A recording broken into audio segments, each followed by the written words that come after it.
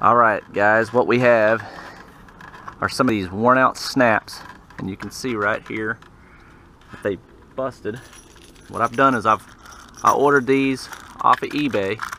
That's what they should look like, and they don't. And what's happened, just over time, wear, whatnot, they've broken. And you can see right here that we need to remove, this is what it should look like.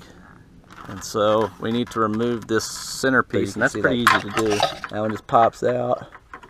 Now if you're worried about scratching your Jeep, then you would need to tape it up and do all that good stuff, but in some of my previous videos I've stated this is a toy, this is not a daily driver.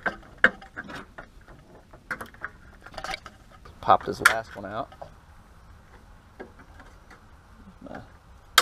There we go. And again, I'm not really, I don't want it all scratched and rusted up, but like I said, this drive this. This is our fun Jeep, not our luxurious Jeep. Although it'd be nice to have one of those big nice ones, but